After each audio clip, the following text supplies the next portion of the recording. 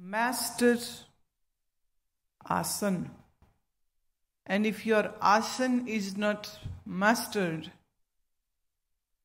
how can you master your pranayama? When I say mastering asana, then it means whichever posture you have taken, you don't move your limbs, knees, toes, fingers, back, and you sit with the erect spine, neck and head for 2 hours and 25 minutes. That is called asana siddhi. Mastering the asana.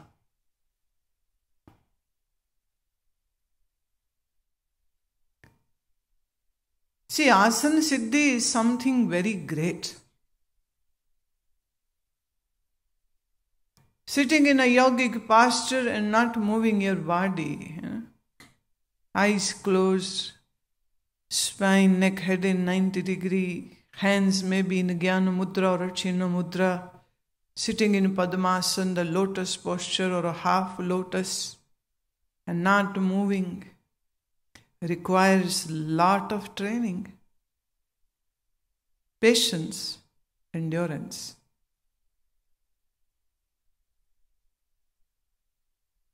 You cannot become a great musician in one day. You cannot become an asana siddh, the one who has mastered the asana in one day. It's everyday practice, everyday sitting, everyday watching your mind, your ethics, your actions, your efforts, your thoughts, your emotions, your speech. You cannot be called a meditator if you have a bitter tongue. You cannot be called a sadhak if you are a glutton, eating like a pig. You cannot be called a sadhak if you are a slave of your own senses.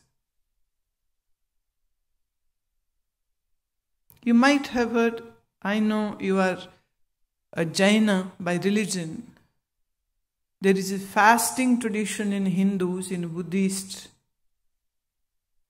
They fast. Fasting means that whole day I will not eat, say, grains, or I will not eat salt, or I will not eat anything cooked, or I will not eat at all. It can be any kind of fast. People have forgotten why actually the fasting was supposedly to be done. It was not just depriving yourself of food. If food deprivation is fasting, then all the poor citizens of poor countries are fasting. They don't get to see food. But that is not their tapasya, that cannot be called their austerity. They are not doing any penance. Fasting meant that you have the access to food, but you choose not to eat. Why? Tongue will say, I need salt, I need salt, I need salt. Mind will say, I need salt, I need salt. And you say, no.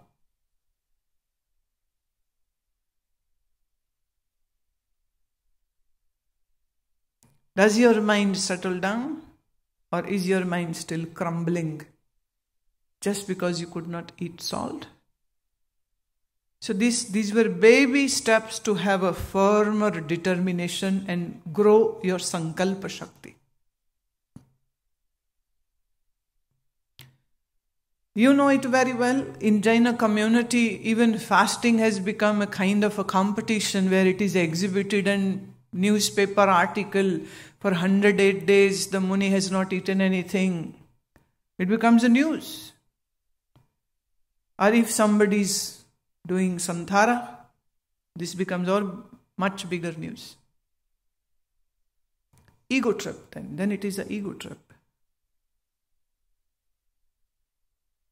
When you sit down and you make a resolution that I will not move, Day 1, you can only sit, say, for 10 minutes. Okay. Don't be hard on yourself. Sit for 10 minutes. Keep sitting 10 minutes every day for next 1 week, 1 month, maybe 2 months. Then add 2 minutes more to it. You can use a stopwatch. Today, I'll sit for 12 minutes. We slowly train our muscles, ligaments and our joints. एक ही दिन में थोड़ा ना सब हो जाएगा. रोज रोज अभ्यास. अब सवाल ये है कि जब आप बैठने की ये अभ्यास करने लग जाओगे तो बैठ तभी सकोगे ना जब मन छलांगे मारनी छोड़ देगा, या जब मन को ये समझ लग जाएगी कि मैं जितना मर्जी शोर मचा लूं ये उठने वाले नहीं है, तो थोड़ी देर बाद मन अपने आप चुप हो जाए.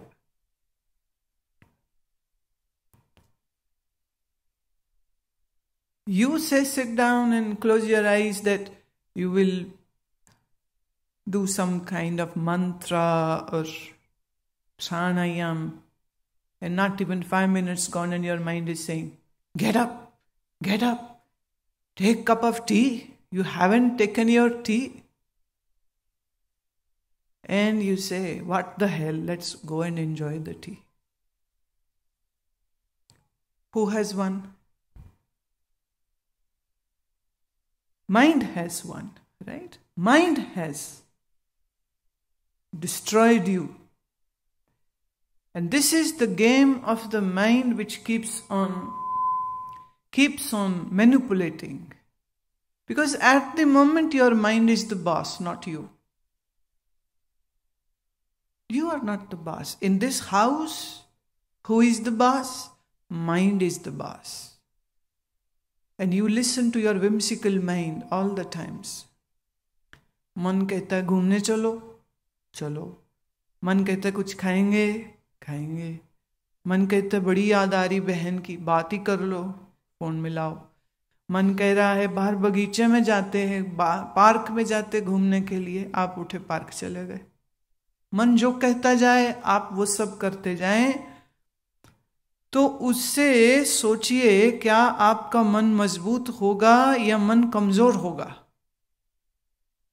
If you keep on doing what your mind is asking you to do, if you comply on the diktats of your mind will get more stronger, not weak. Now, what moves your mind? Let's understand this. What moves your mind? Your work? Your family? Your daily needs? Your grocery shopping? Your taxes? Some work which your boss had said you to do? Something related to outside world. And you have attached your mind to outside world so much so that you can't live without it. I am remembering a mother. She was in the kitchen. Her son was in the drawing room. The son said, Mom, I need water. Mom said, okay. But she kept on doing her work. He again yells, Mom, I need water. Mom said, either get up and take water or wait when I will be free and you won't die without water. So wait or come here.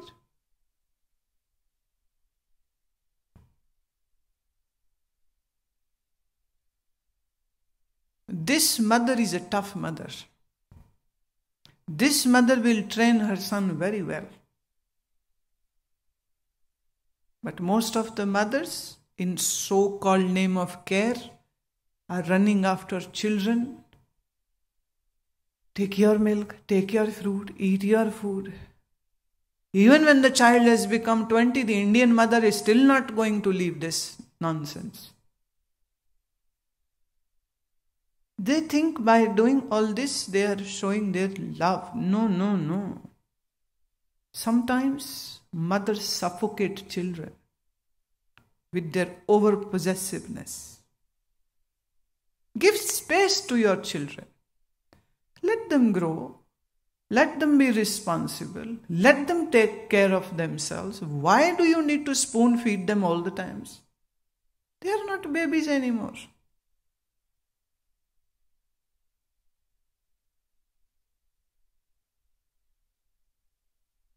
Here you, in your home, try to sit with closed eyes and the boss mind says, get up, do your laundry, there are too many clothes.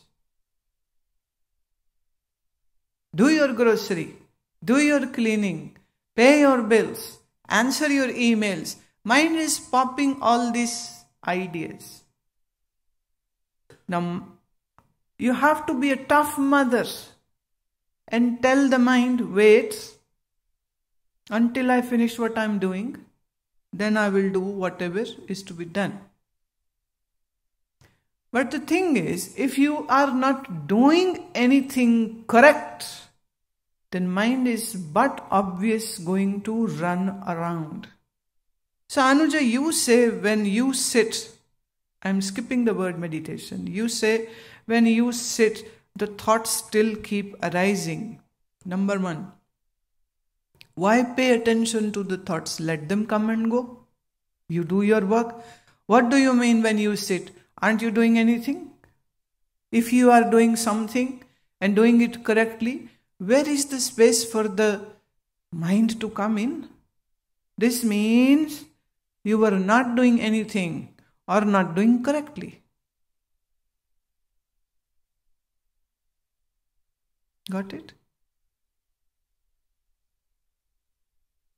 Not doing correctly. Huh?